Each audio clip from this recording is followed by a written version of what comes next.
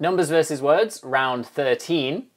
2,592 versus... Uhtcearu. No idea what that is, so... Okay, and it's a bit of a mouthful, and it's a good example of a word that I don't really expect everyone to pick up and use. But there is such reassurance, I think, in knowing that it exists. Most of us, and I don't know about you, Tom, but will be familiar with some mornings, very early mornings before the sun rises, where problems loom disproportionately large. They seem insurmountable, and everything is just sort of terrible. It is the darkest hour before dawn, as they say. And I just love the fact that there was a word for this in Old English. So generations and generations before us have felt exactly the same. And in Old English, it was Uhtcearu, which is just wonderful. And it basically is pre-dawn grief or pre-dawn anxiety. And the idea is that when the sun eventually comes, everything shrinks back into proportion, and suddenly you think, well, you know, sometimes you think, why was I worrying about that? Or you might just think, it's okay, I've got this. But in those small hours just before the sun rises, everything is at its darkest, and Uhtcearu just sums that up.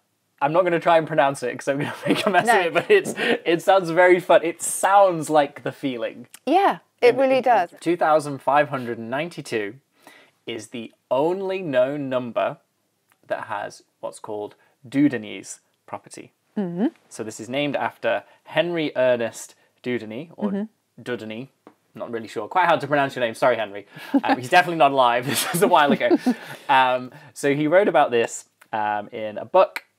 He was sort of an amateur mathematician, and he wrote this book called Amusements in Mathematics. Oh, I like that title. It's a fantastic title. And he was just playing around with numbers, and he discovered if you have a 4-digit number, and so 2592, and let's call those numbers A, B, C, D, as they're written, then 2592 is the only number where if you take the first number, A, to the power B, second number, so 2 to the power 5 multiplied by itself 5 times, and then you multiply that by the third 9 number to the power of 2.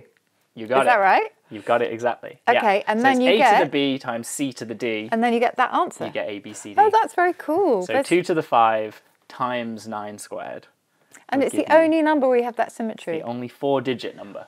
4-digit. It works so perfectly. So there you go. You have Uhtcearu or 2592. Let us know what you think. We really welcome your comments, and you can also vote in the poll.